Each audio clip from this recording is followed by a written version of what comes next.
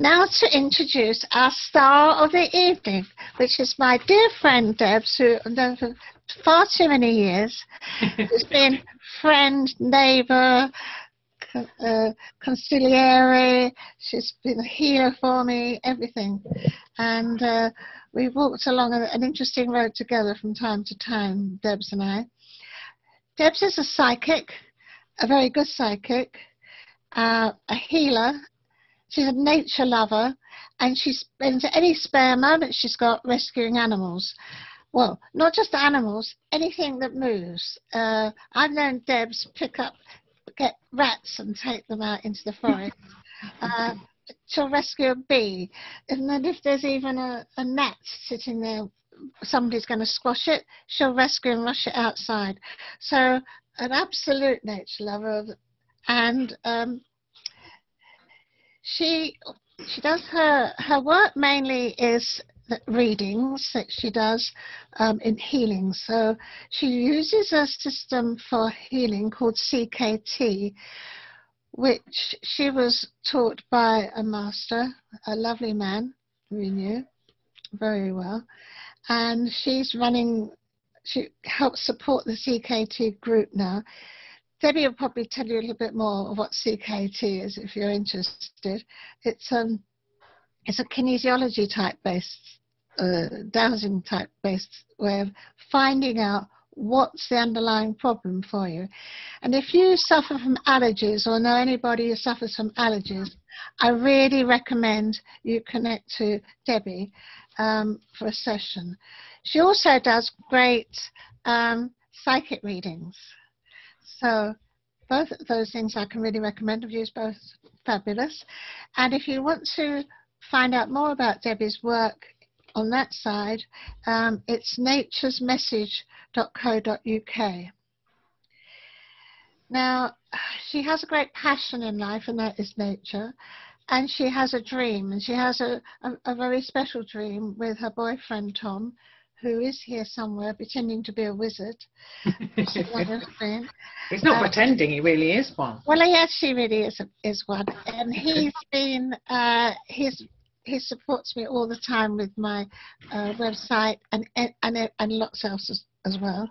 And their plan and dream and passion is to find some land and to set up a nature reserve and to eventually turn it into a place that other people can come and chill out and recover from any traumas or whatever they need, a quiet space in nature which is totally unspoilt.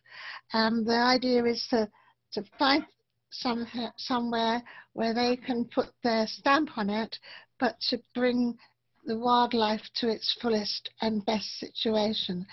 So I know, Debbie, it's going to be full of rescued hedgehogs, stoats, foxes, bees, I don't know, anything that needs rescuing, it will be there, because that's the way she is. And it's going to be a wildlife rescue centre, and she has this project, which is starting soon, is called Earthkin. And if you want to find a little bit more about that, then you go to earthkin.org. So I think that is all for me to say at the moment. I'm going to pass on to Debbie now. And after Debbie's spoken to you, she's going to lead us in a meditation for us to connect to nature. She's going to help us really feel nature and not just look at trees, but to feel the energy of the trees. So I'm going to leave her to tell you all about that. But after Debbie's had her talk and she's answered your questions, we'll break up into breakout rooms so that you too can share how you experience nature and have a chat with somebody. And it's really nice for everybody to have a conversation with each other. So we'll lead over to you now, my darling, Debs. So I'm going Thank you, Anne. I'm going to try and do something clever like, what did Tom do? I think he's going to do something. Can you do it so that Tom, can you do it so that Debbie's full screen? Ah. Oh, that's a bit scary. Well done. Thank you. Okay, Debs, thank you, sweetheart. Thank you. Thanks very much, Anne. And hello, everybody. It's lovely to see you all, and really lovely to see some familiar faces. So thank you for coming along. I'll just actually briefly mention CKT, which Anne talked about in her introduction. It stands for chirokinetic therapy, and it's a treatment that is a combination of kinesiology, so muscle testing, but a very basic form of muscle testing, and a chiropractic maneuver that is used to rebalance the body. So it's a way of communicating with the body, finding out where the imbalances are, and then correcting those imbalances using this small chiropractic maneuver. It was originally developed purely to treat allergies and help bring the body back into balance when there's an allergic reaction. But actually, we then developed it further so that it's a much more holistic treatment, and it deals with emotions and spiritual imbalance as well as physical. I was practicing and teaching CKT, but I decided to throw my life in the air and leave the UK back in 2009, 2010. And so I couldn't actually then work on anybody because, well, first of all, I was living in the jungle for a couple of years, looking after lots of dogs in a rescue centre, which is where I met my lovely Tom. When I left Sri Lanka, excuse me, I came to Brittany in France because I had 2 rescue dogs and needed somewhere to be. So I ended up living in Brittany for a couple of years. And that's when I picked up my work again, but I couldn't actually physically meet people to do the treatment on them because I couldn't speak French. So I developed a method of being able to do CKT treatment using dowsing, using a pendulum rather than using a person's arm. And that's when the other side started to come in for me, and I just happened. So yeah, that's what CKT is, and that's what I do. But my journey with nature, I mean, the whole thing, of course, fits in together. I've always been very lucky from the age of 6, when my mum actually divorced my father when I was 5, and from the age of 6 we then were living with my stepfather, who I call Dad because he is my dad in every way. We moved in with him, and we moved onto a farm because he was a farmer. So suddenly we gone from living in a London tower block to living on a farm, and this was just the most amazing transformation, and my mum and I just absolutely loved it. And we always had animals around us, endless dogs and cats, but we had this one particular dog called Gemma, who was a rough collie, you know, a lassie dog. And she was everything to me. This dog absolutely saved my life, because as the years went on, I did have some quite traumatic events from outside of the family that happened to me. And Gemma, this dog, was the only being that I told. She was my absolute one and only source of comfort and the being that I could confide in.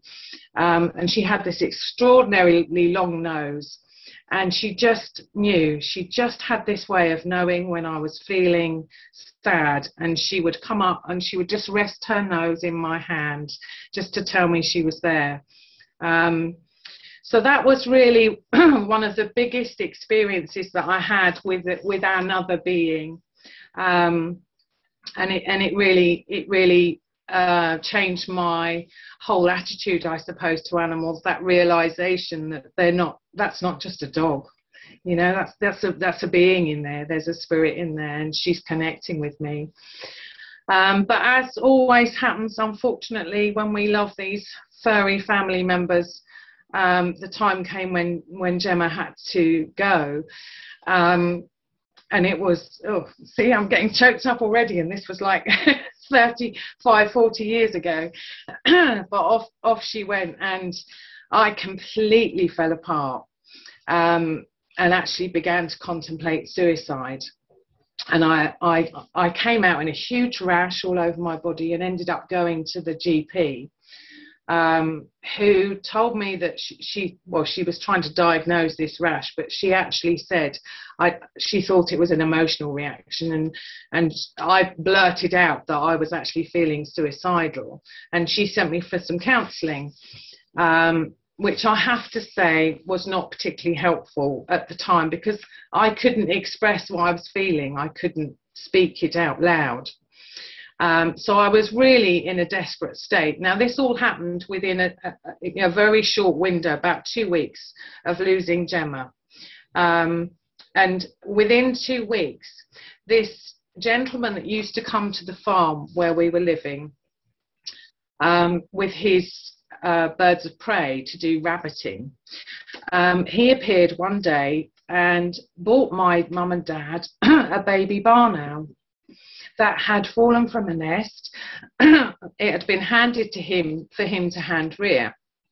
It couldn't be returned to its mother, and he didn't have space or time to look after this baby, so he literally just presented it to my mum and dad. I mean, he was so small at the time. So my dad made a barn owl nesting box in the barn for him out of an old tea chest, and that was where he lived, and we called him Archimedes, or Archie for short. And he lived in the barn, and we had to feed him every day, which was not a particularly nice thing to do, because he was living on chicks. We had this massive bag of chicks that were given to us that went in the freezer, and we'd defrost a couple of chicks twice a day to feed him breakfast and dinner. And certainly for the first few weeks, Archie was a nocturnal owl, because he was awake during the day and he would sleep at night, because he kind of followed the pattern of us. And below this nesting box that my dad had created was a big pile of straw bales, so you could climb up and be on a level with him. And I mean, from the moment he arrived, every spare moment I had, I spent sitting in that barn, and bonding with this amazing creature. And he would come out onto the edge of his nesting box, onto the little ledge, and he would look down, and I would wiggle my feet, and I had trainers on, and he would watch the laces, and he would turn his head almost entirely round. He was just so dexterous, just such an amazing little creature. And he would engage with me. He had a sense of humour, and things like that for him were fun. And he would jump down onto the straw bales and attack my shoelaces like they were some vicious creature that he had to finish off. And he would run around on the straw. To start off with, he couldn't fly. He didn't have, he didn't have the flight feathers developed. So he would just run around, and then at bedtime, I'd put him back up into the nesting box, and he'd go to sleep for the night. But obviously, as time went on, he learned to fly. When he first learned to fly, he could only fly in a straight line, which was really amusing to watch. He would just zigzag across the barn to get where he wanted to go. But over time, slowly, he obviously learned to fly incredibly well and became independent. However, he never forgot us. And although he became independent and disappeared off, and he'd stopped relying on us for food, he would still come and visit. And I think a couple of years later, we actually had to leave that farm, and I did go back maybe a year later, and spoke to the owners, the new owners of that farm, and he was still living in the barn, and he'd got a wife, a barn owl wife, and they'd had a couple of chicks. So it's such an amazing experience for me. And he, again, just as Gemma had done previously, it was like he was sent. He just stepped in, and he gave me such a focus, and got me through such a difficult time, got me back on my feet. So I'll always be forever thankful for that amazing experience. But not only the experience of having him around, but being in that environment, being in the middle of nature. I mean, we were surrounded by farmland. There was complete freedom there. There was endless banks of wildflowers. You'd see foxes all the time playing in the fields. And one day we even came across a tiny fawn that mum had obviously hidden in the hedge. Mum had gone off foraging and had left the fawn in the hedge. And my dad had been out on the tractor and he'd spotted this. So we did creep over and were able to just get a sight of this beautiful 1 or 2 day old creature in the hedgerow. So really that's where my connection with nature started. And also the healing that I received from just being in that environment showed me, I mean, I've gone on from there and been on a huge healing journey and experienced lots of different modalities. But just being in that environment was enough to keep me going, to keep me centered, to keep me balanced, and help me on my path. And that's really one of the reasons why I'm looking to do something along the lines of creating that environment for others with our Earthkin project, is because nature gives so much without asking anything of us. And just purely by being in that environment, we can gain so much. And it's one of the things that I've been thinking about this today, because obviously I knew we were speaking this evening. The connection from nature, when we're not able to connect with people, which of course, you know, there's been such a block on that for such a long time now, to be able to connect with nature, truly connect with it, brings that feeling that you are not alone. Whether it's the flower that you're connecting with, or a wild animal, or a tree, or even just the clouds, you know, it's all nature. In the last year, or certainly the last few years, I've had quite a lot of grief in my life. And again, this was something I was thinking about today. The last year particularly has been very difficult, losing my mum. And I'm not sure how anybody else feels about this, but one of the stages certainly that I went through in the very early days was extreme anger, you know, looking around at other people and thinking, how are you just getting on with your life? You know, I'm stuck here and feeling so dreadful, and life's just going on as normal. And I know it's part of the grieving process, but that brings up, you know, anger and frustration. But I then again turned to nature and just walking every day, walking in the woods and seeing the progression of nature and starting to understand that nothing does stop. There's always this endless cycle. There's always endings and there's always beginnings. And that, again, was really helpful and is continuing to be helpful in that healing process. So for me, always going back to nature, it's just a winner every time. So to truly connect with nature, I feel it's important, because we can go out for a walk and we can look at things and think, oh, I'll just look and yeah, that's nice, that's a nice tree and that's a nice view. But sometimes we can look and we really see. We don't really stop and connect. And that's the important part, to really connect with what you're looking at, to really see it, and not just to listen to nature, but to really hear what it's saying to you. And of course, in order to do that, we need to have time. We need to give ourselves permission to have that time. And that is, I feel, one of the positive things that has come from the situation of everybody being forced to stop, is that has allowed people the time to really just, you know, you can go for a walk and it doesn't matter if that walk takes you 2 hours, whereas previously you might have only allowed yourself 10 minutes. To allow yourself that time is just as important as it is to meditate once a day, to spend time connecting to your spirit guides. It's just as important for me to just sit and watch the birds. Watching birds on the bird table.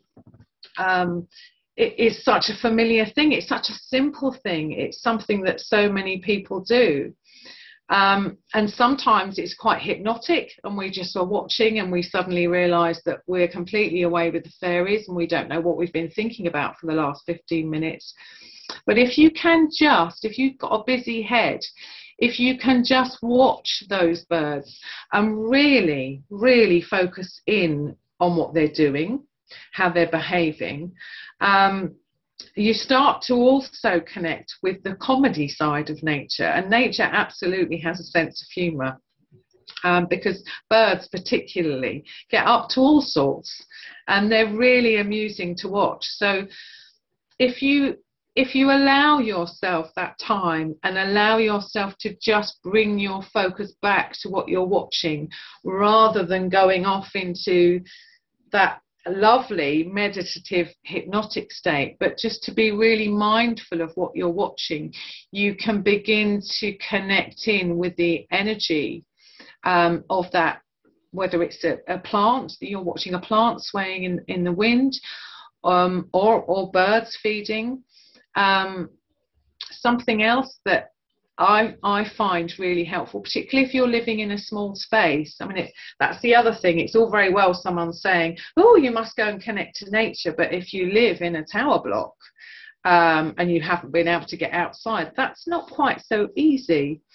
But the simple things like having a pot of bulbs that are very, very slowly growing and beginning to unfurl, watching that change every single day, it's a miracle.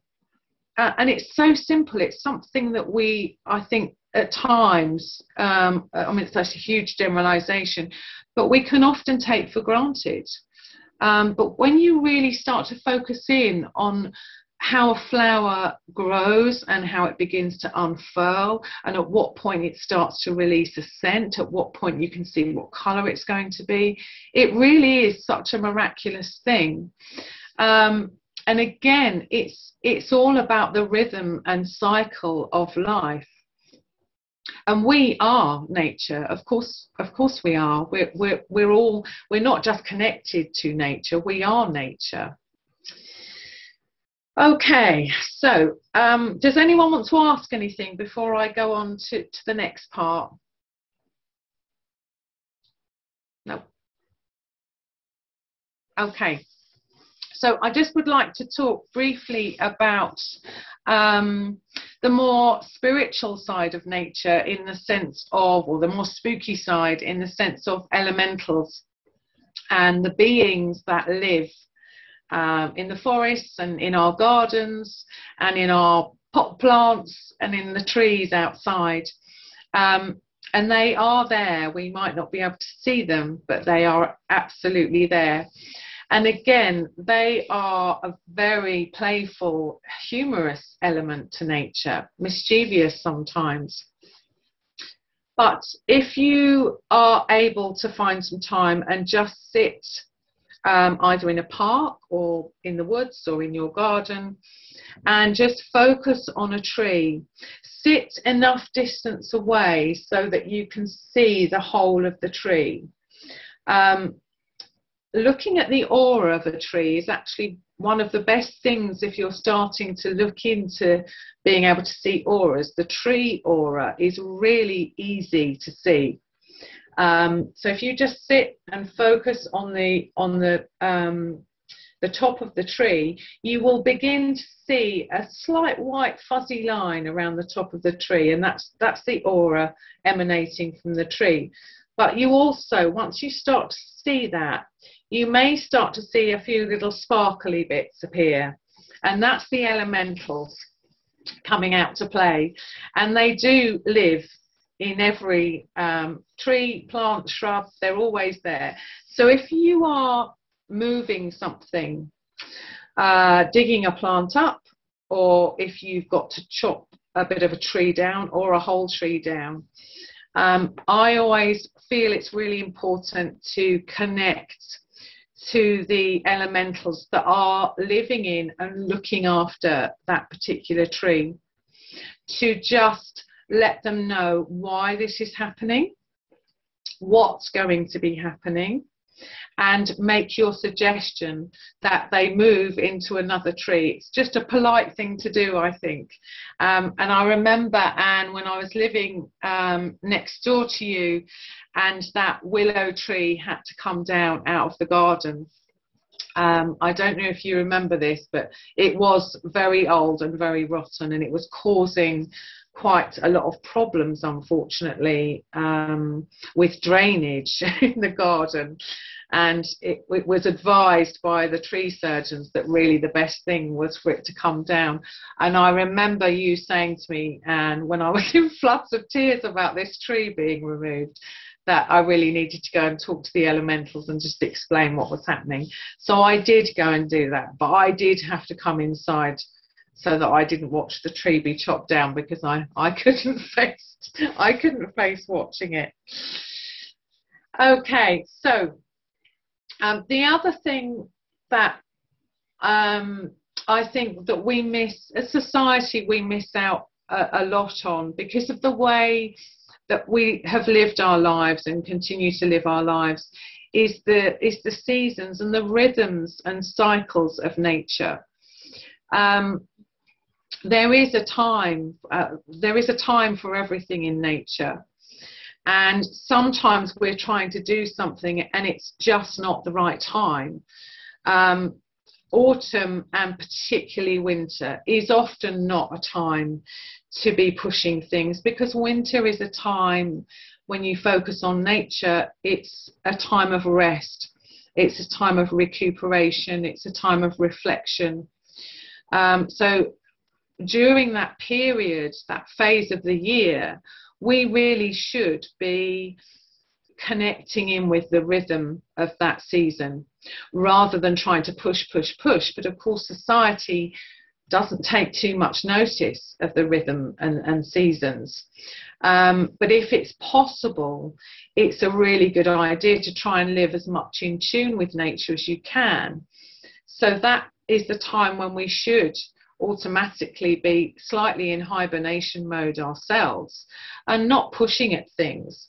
And then of course we come into the springtime, where there's a stirring in the ground, in the earth, and we know that things are starting to move. We start to see the signs that actually, although over that winter period everything may have looked very dead and dormant, things have still been going on. And spring for me is very much a time of sowing the seeds of what you'd like to bring through in that year, both physically planting seeds out, but also metaphorically planting seeds for the things that you want to bring into your life. But if you just compare for a moment, if you have sowed some seeds, let's say we've sowed some tomato seeds, and we check them every couple of days. Has anything started sprouting through yet? them some water, and we talk to them and give them lots of love, and we keep checking and checking, has anything come through yet? But what we don't do, or what we shouldn't do, is just move that earth and dig them up. Are you sprouting? I've got to know if you're sprouting or not. We don't do that. We trust that that tomato seed is going to sprout.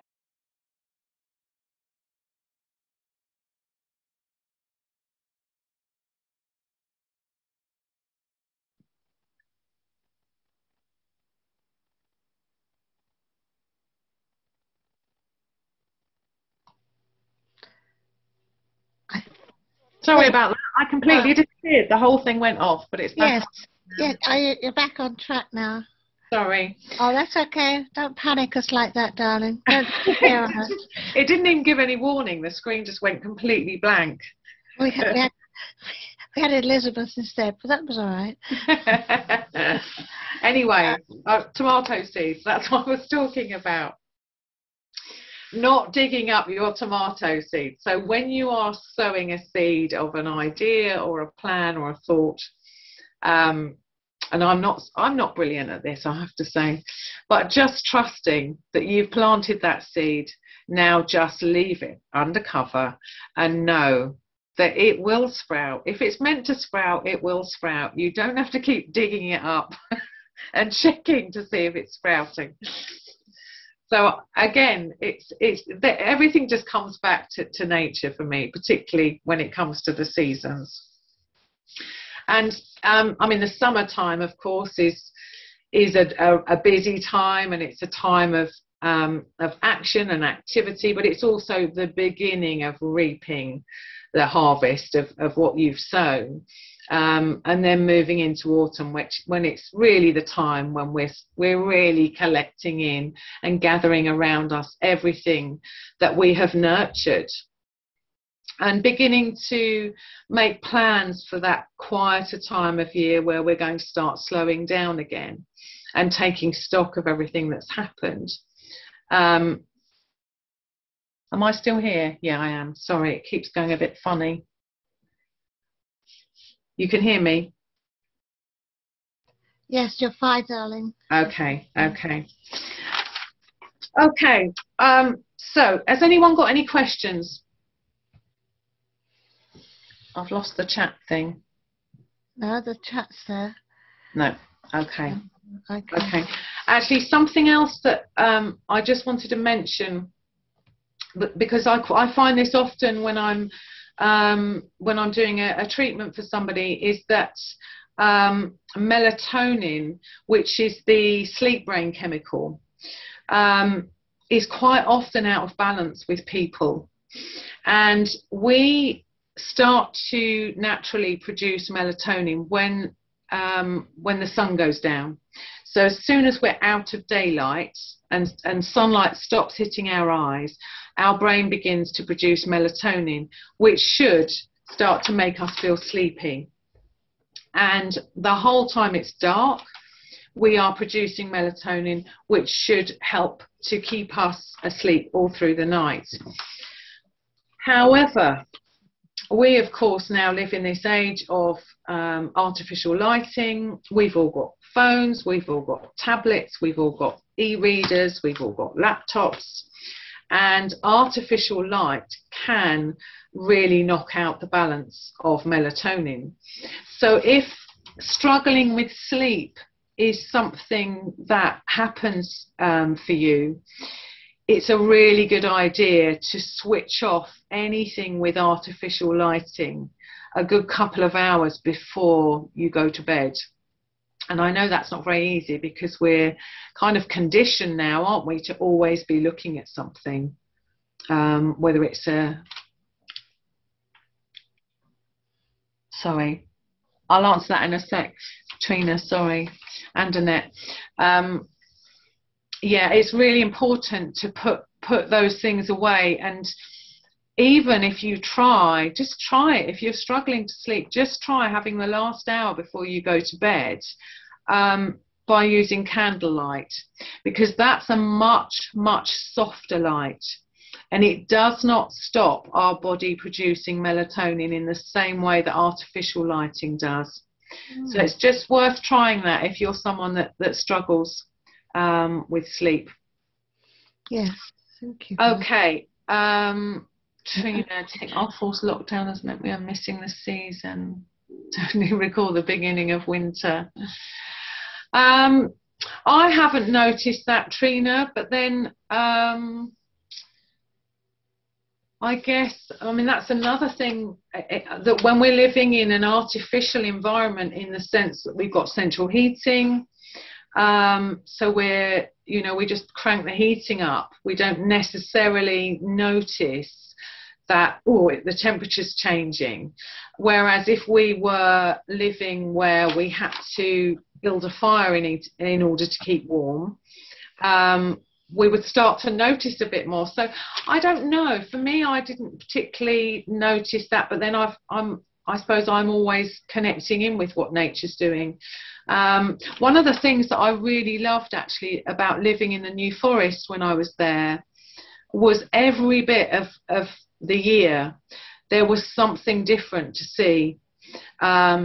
And winter time, I absolutely loved in the forest. I mean, I know it's not a particularly popular time of year, but there was always something different happening on the forest. I mean, they used to release the pigs autumn time, so they'd still be around in the winter, and that was always fantastic to watch, the piggies running around over the forest.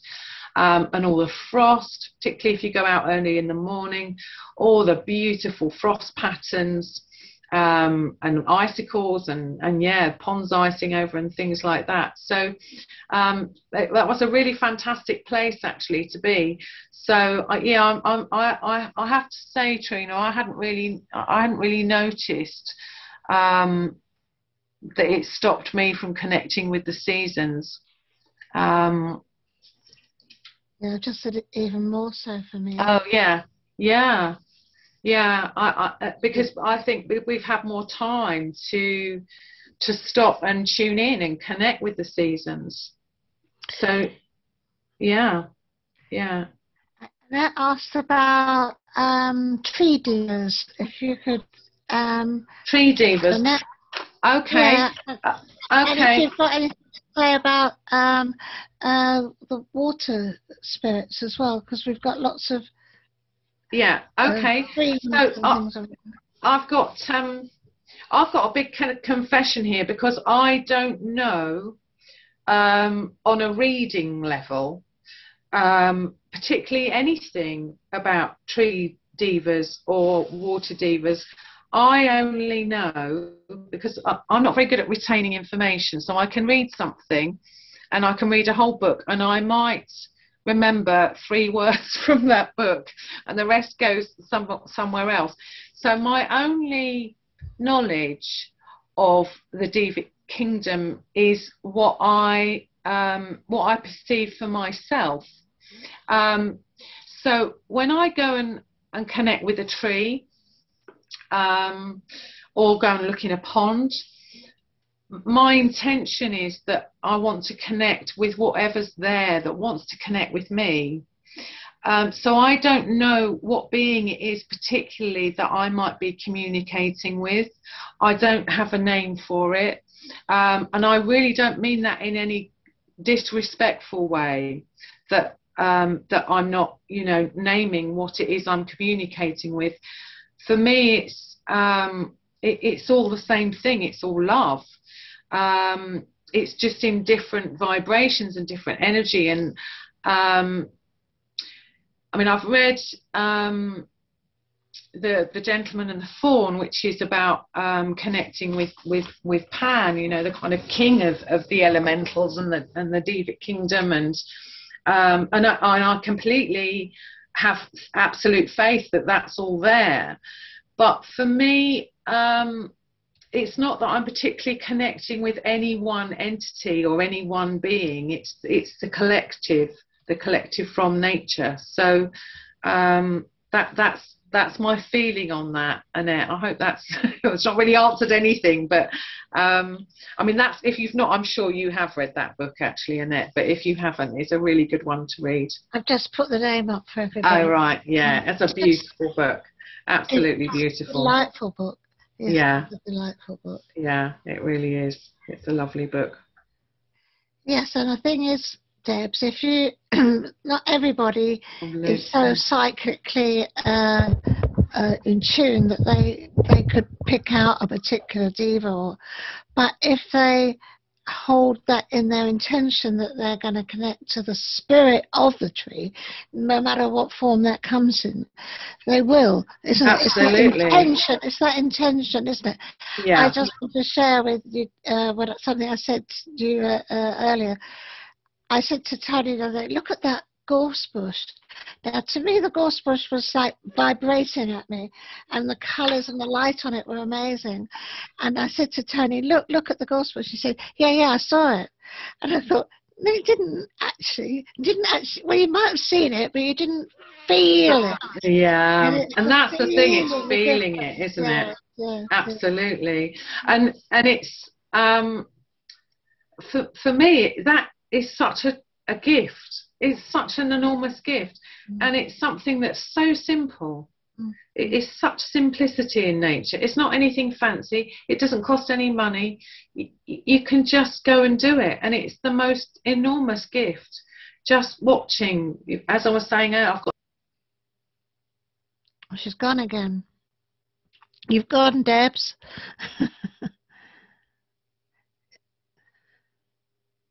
Hopefully she'll I come think back. I've got naughty sprite in this laptop.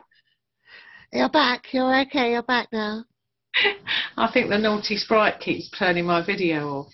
Debs, can I ask you a question? Do you think that this business of connecting is a lot about opening your heart as much as anything else, and your mind in a way to just put aside the practicals and the yes that it looks it's like Tony and the gorse bush. Yes, it is a gorse bush. Of course, it's a gorse bush, and you've seen lots of them. But it's that what we're doing in being conscious. It's all about being conscious and being open. And maybe if we all go for our next walk with our minds open and our hearts Yeah, open, with absolutely. the intention of feeling nature, bit more than just seeing it. Yeah, yeah. And I've put that in the meditation actually, with the hope that, you know, if it's something that you struggle with purely because you're, you know, your head's full of something else, you've got so many things on your mind, and this is absolutely something that happens to me quite often, particularly at the moment. So I really have to force myself to just go, right, just shut up a minute. I'm just going to come back into my heart and allow myself to just receive what I need to receive from nature, and just I mean, sometimes you do have to give yourself a bit of a slap to make you, it's not something that happens automatically because we are so caught up in the world and everything that's going on.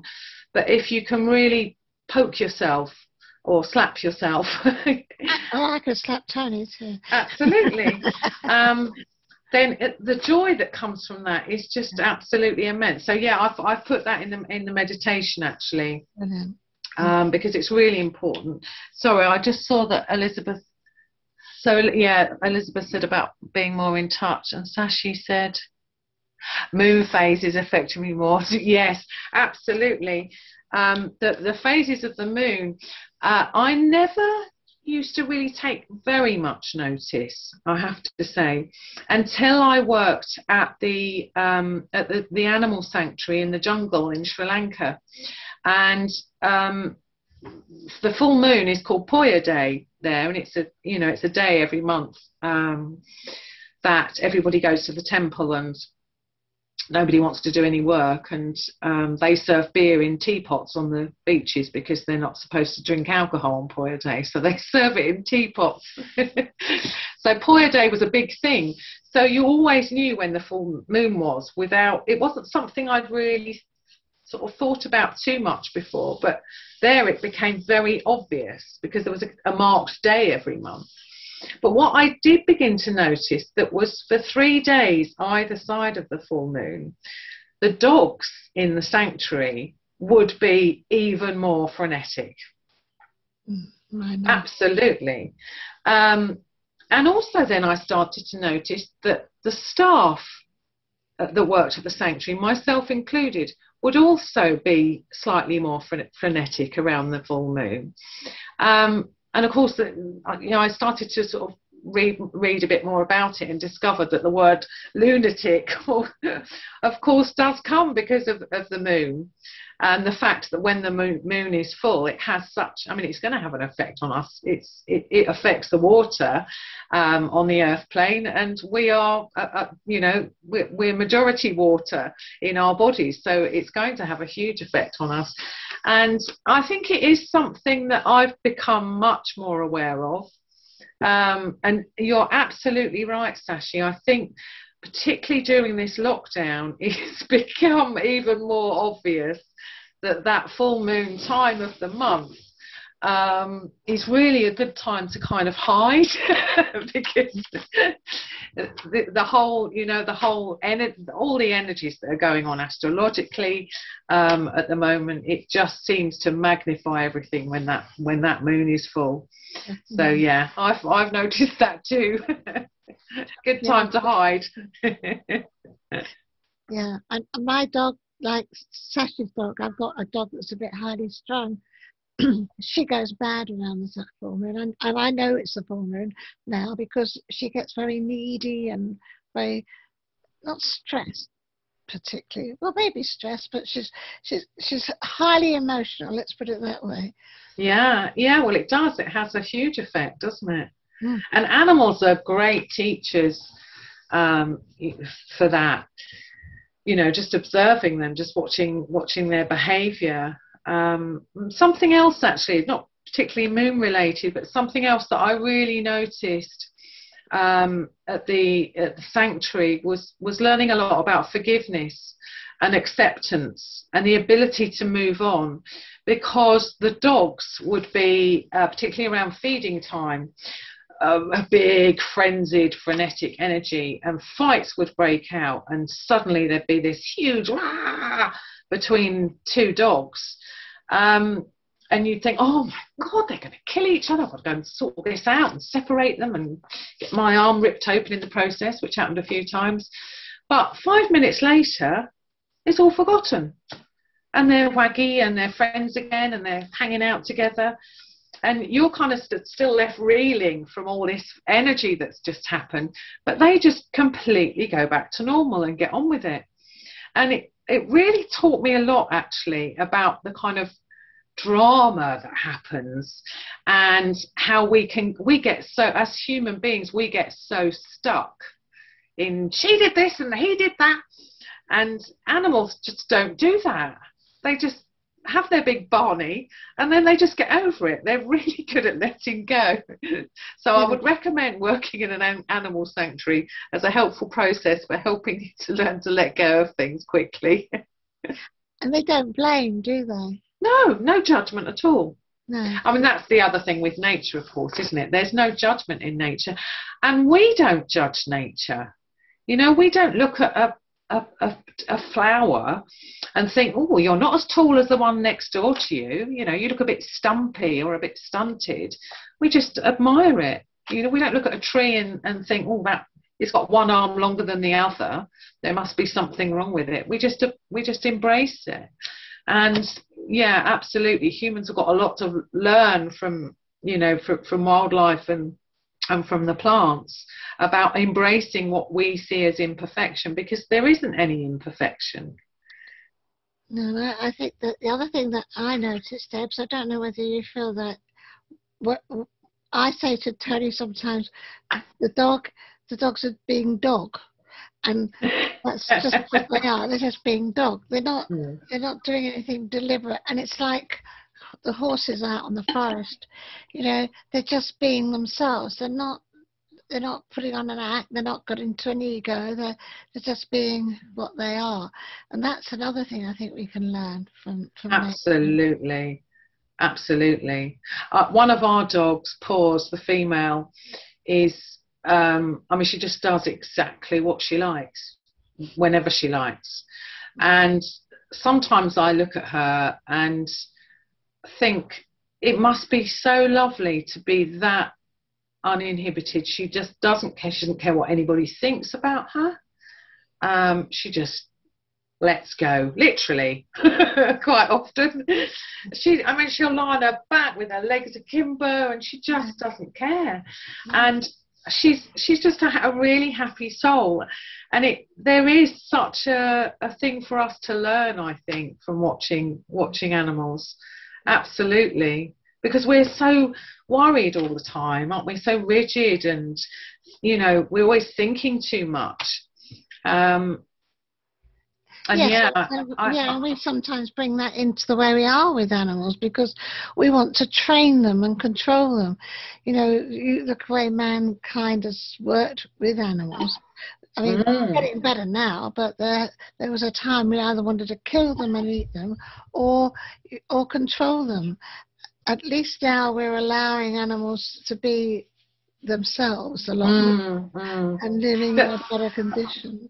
I think that's an overall thing that's happened, that man in general has tried to beat nature. Everything is about, let's beat nature. Well, why do you want to beat it? Why don't you use it, harness the power of it and work with it? Because you'll go so much further. It's not a competition. And nature always has an answer, always. It's just, if we take the time to stop and connect with that and listen to that, which is another thing that I wanted to do with the meditation, that it always has the answer. It's just that I suppose that's ego, isn't it? There's this science has beaten nature in some way, because it's come up with this amazing new thing. But actually, if you were to start looking at how nature deals with that problem, then and follow that path and work with it rather than against it, for all our, that goes for all our power needs. Nature's got it all. We just need to connect with that and harness that and use it rather than destroying it. But that's a whole nother topic. Can I ask you a question, Debs? I've read, and I haven't actually done it myself, but I've heard that you can get, you can speak to like the queen bee or the king bat or whatever, and get them to actually move on. Absolutely. Have you ever done anything like that? No, I'm a bit rubbish, actually. I've tried a couple of times. I tried it with the rats, but I just seem to fail miserably. But there's a really good book. I think I will have to check. I'm not sure where that book is at the moment. I think it's just called Talking with Nature. But an amazing chap wrote this book. And he was in Australia, lived in Australia, and he had a real issue with either kangaroos or wallabies. And he bought this land, and he had part of this land that he needed for cattle grazing. And either these kangaroos or these wallabies were coming in and destroying parts of that. Now, the people that he bought the land from used to shoot them, but he didn't want to do that. So I think he drew a map of the land, and he put a circle around on the map. He put a circle around the area where he did not want them to come. And then he connected in. His intention was to connect in with the king of the kangaroos or the wallabies that were in this area. And he asked for them to respect that boundary line. And that if they respected and stayed outside of that, they could have all the food or the area that they wanted. It was just that bit that he needed, and he explained why he needed it to keep his cattle. And it worked perfectly. I think a few years later, he sold the land on. And of course, the people that came next did not have this agreement. So they started to encroach on the land, and then the person that had the land started to shoot them. So the more they were being shot, the more they were coming in, because they were trying to, you know, they were just butting up against. But I do know my friend had an awful problem with slugs coming into her kitchen, and they were coming in under the kitchen sink through the drainage pipe somewhere. And she would come and make a, you know, fill up the kettle in the morning, and there'd be this huge slug sitting in her sink, which is not very nice. So she actually sat and had a conversation, and she asked to connect with the king of the slugs, and asked them to, again, she put up a boundary and said they were really welcome to stay there, to stay outside. And that worked perfectly. And actually, having said it's not really worked for me, I do wonder if it did, because we had a terrible problem when we first bought our cottage in Brittany. It was full of holes, the roof was falling in, and we had rats living in the kind of upstairs part. I mean, it was so bad at one point. They'd wake us up every night, boinging about up there, sounding like they have a party. And we tried everything. We tried all the natural methods, and everybody said, "Oh, you've got to put peppermint oil on cotton wool balls, and that'll scare them right away. They won't like that." Well, our rats loved it. They took all the cotton wool and made nests with it. So that didn't work at all. And we tried, I made Tom, sorry Tom, but I made Tom pee in a spray bottle, because male human urine is supposed to be quite off-putting when you're trying to keep something away. So I was up there spraying that around, and that didn't make any difference at all. And I did talk to them. I've forgotten that. I did connect in and talk to them and ask to speak to the king of the rats. Now, whether that coincided, it's all kind of a bit hazy, whether that coincided with us blocking up the holes, but they did move out. And they were just living outside in the chicken area, which was fine. I had no issue with that. It was when they were living in the house, it was a problem. I think it works if you work not from fear or desperation. I think it's like anything, when you put out an intention, the vibration of it has to be high. So you're doing it from like that man with the wallabies, he was doing it from a high vibration. Yeah. If you're doing it from a fearful situation, I honestly think it can work, and I have done it, but you know, only with ants and things. I haven't done it with anything much bigger than that. Somebody here saying they've done it with moles. Annette's done it with moles. Oh, fantastic! Did it work, Annette? You can unmute Annette if yes, it did actually. It's a case of you to get their attention. You need to stamp your feet around the molehill, and then you say, well, what I did was say, please leave my garden, you've got the whole forest to yourself. And I was lucky, because my neighbour had about 20 molehills, and I did tell her to do this, but she thought I was crackers. That's another story for another day. I've just seen Flora. Hi Flora, I can't see you, but I've just seen you put a question. I didn't know you were here. Tried speaking to the deer, nothing doing. Well, try again. Maybe we'll do this meditation in a moment, and maybe try doing that after you've done a meditation similar to this, so that you're... I spoke to them very kindly, very gently, very spiritually almost, you know, but they're still here. They just ignore you. But they perhaps that's that sense of humour coming back in again. It's not helpful though, is it?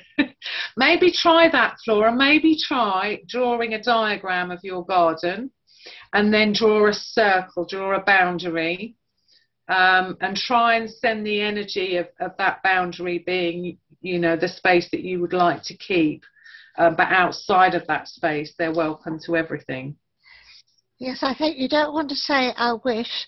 You want to say, thank you for visiting me. I don't want an hour's time for you to go right now. Very, decisive about it.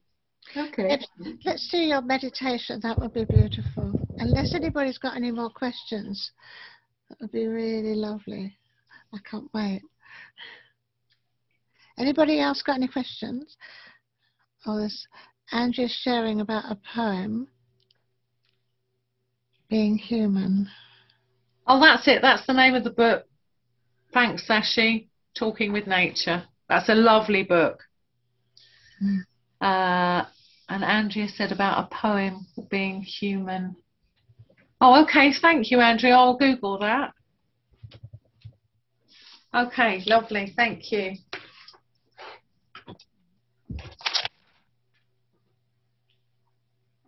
Right. I'm going to get on and do this meditation, but Anne's disappeared off, so I'll just wait until she comes. Sorry, there's a book that I wanted to share the name of, but I'll look for it later and send it out on an email, because there was a lovely book I read about a man who could actually see the divas, and yeah, I'll pass that message on as well. Okay, darling, it's all over to you. I've never seen. I've just seen the kind of, you know, the sparkly bits. So not a specific, but I have seen quite a few photographs. In fact, in recent months, my brother and my nieces have all been taking photographs when they've been out on walks, and there's been quite a few in those. So it's almost like, I don't know whether that is a nature spirit or it's something else, just someone, I think so. you know, someone. Oh, Elizabeth, yeah, you've seen a fairy. I've seen an elf. I've seen an elf. Have you? Yes. Well, were you there when we went to, oh God, where were the stones? Stonehenge. And there were elves, or something like elves, there. And they were a bit tricky. Yeah, they can be quite naughty, can't they? Yeah, they can, yeah. Yeah, I know, quite mischievous energy. But yeah, I remember seeing. Elizabeth, do you want to just really quickly say about your fairy, because this is such a lovely story? Yeah, it was. I phoned Debbie she was the first person I spoke to. I was like, Debbie, you won't believe this. I was living in Lymington and I was cooking at the cooker, and beside me there was an archway that went down a passageway to my treatment room. And there, standing in the doorway, life-size, was this girl just kind of doing this. And she had brown hair and she was wearing kind of green. But although, and I've never seen ghosts, never seen anything like that. I do not see. But it was so obvious to me that she was fairy energy, even though we think of fairies as being really small. She was life-size. And I was like, oh my goodness. And I just knew it was a fairy. I have absolutely no idea why she was there. I have no idea what it was about. But she just kind of stood there, went like that, and then she vanished. And I phoned Debbie. Who else would you call? Lovely. Wonderful. Okay, right. So we'll go on and do a meditation if everyone's ready. Lovely. Yes, please. Okay, I really hope I don't disappear again, but I seem to be able to get straight back on again if I do disappear. Okay, so if you just get yourself comfortable and try and have your feet on the floor in front of you, and just close your eyes.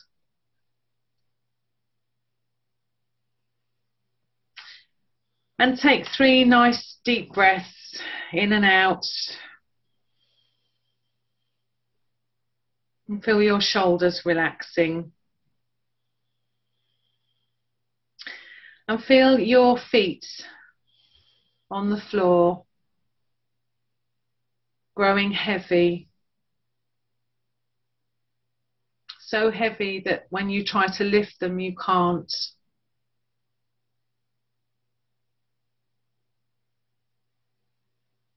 And in your mind, imagine yourself walking along a track in the countryside. It's a beautiful day, and the weather is a perfect temperature.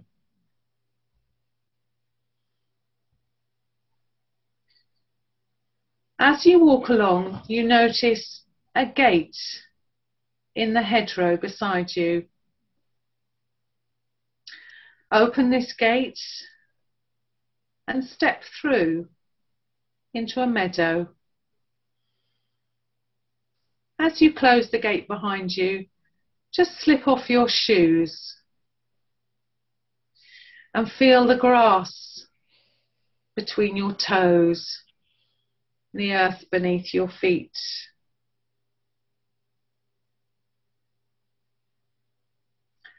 And walk through this meadow. And you come to an area where there's trees. Maybe there's a stream babbling in the distance. You can hear the birds singing. And when you breathe in, you inhale the beautiful scents of summer.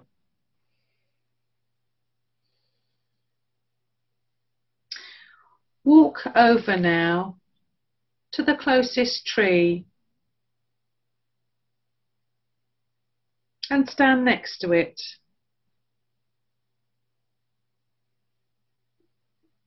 Again, focus on your feet, standing on the soft, warm earth. And feel roots growing out of your feet, down into the earth below.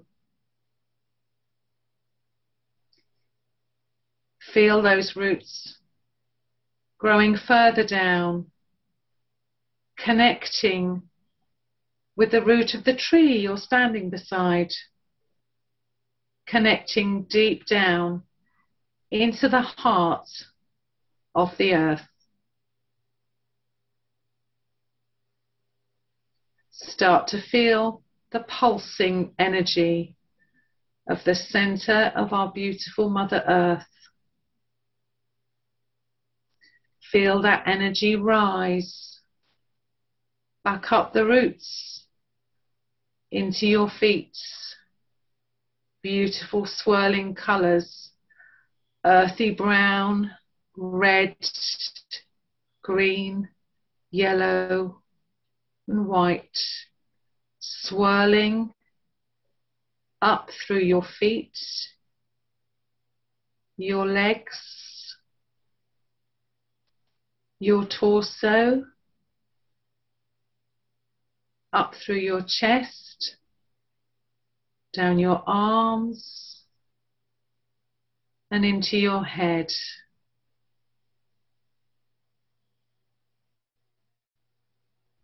Feel that beautiful, vibrant, strong energy pulsing through every cell of your being.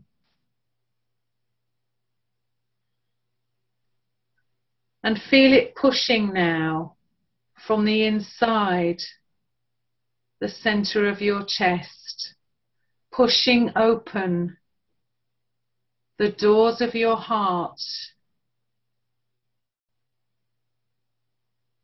And feel it then bursting through those doors. And that light, that connection running through you and out through your heart center, touching everything around you. Feel your heart open to receive whatever message nature wishes to bring you.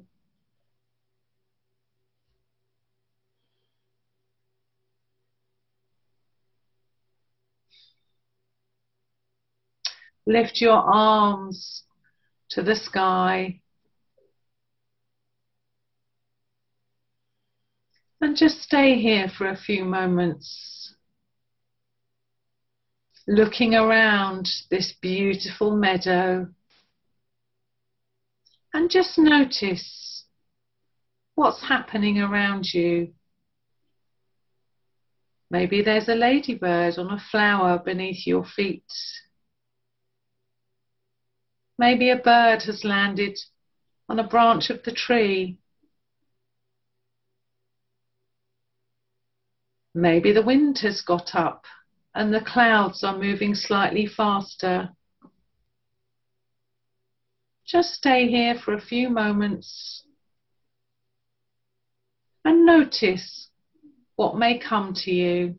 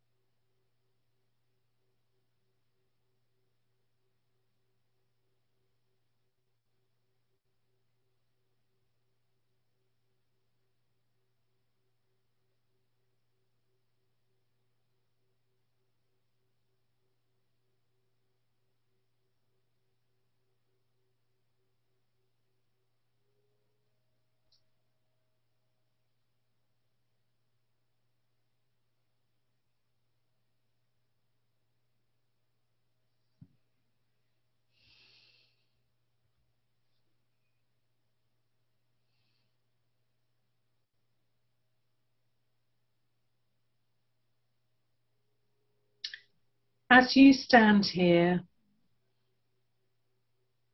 connected fully to Mother Earth, just take a moment to send gratitude from your heart to all the beauty, the light,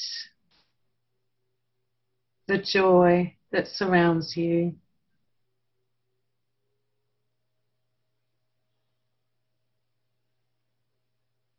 And send a message of thanks and love down through your feet, through those roots, into the center of this beautiful earth. And thank her for all she brings.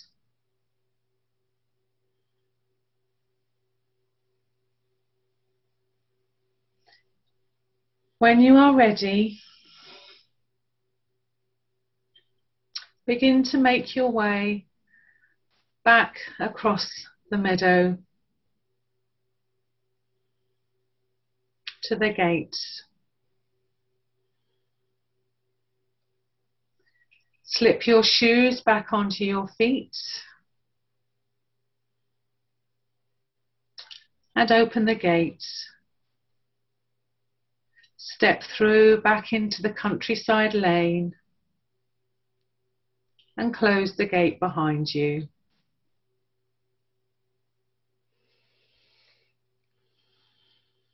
And begin to make your way back into the now. Rub your hands together and rub your feet on the floor in front of you. And when you are ready, you can open your eyes. I'm going to take over now. Before you come back fully into consciousness, I'd like to ask a favor of you. I'd like you to join me in an intention. An intention's out for Debs and Tom. And I'd like you to use your skills of manifesting and the power of intention to visualize Tom and Debbie in their new home on a beautiful piece of land and starting the Earthkin project. See Debbie furiously chasing that bee to rescue it.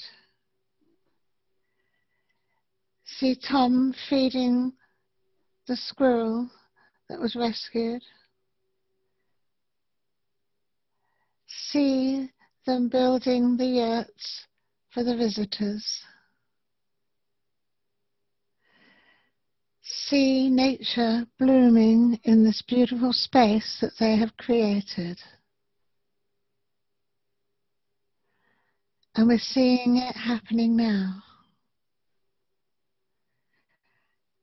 In that beautiful, beautiful place that may just be that meadow that we've just visited. And we call on nature now to help us manifest this beautiful place, this place of repose and serenity, a place of healing, and a place of recovery for humans and for nature.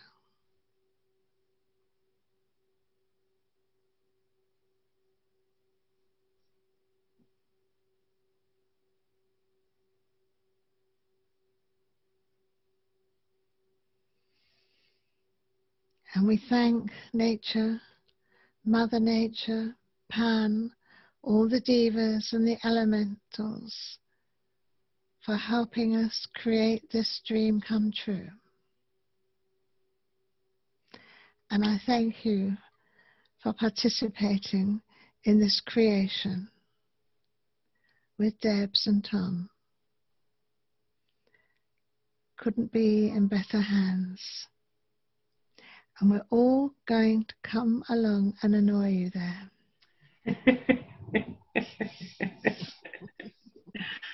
Bless you, Debs. Thank you so much for a fabulous, fabulous talk. I can't wait to get out on my walk tomorrow. I'm going to make everybody sit still. The dogs and I just have to sit still for a moment. And I'm going to commune with nature completely and utterly tomorrow. If anybody's got any more questions, please, you can unmute yourself now. I'll put you back into gallery view. And I want to make a big thank you for Debs. Thank you. That was lovely, Debs. Thank you, darling. It was really lovely.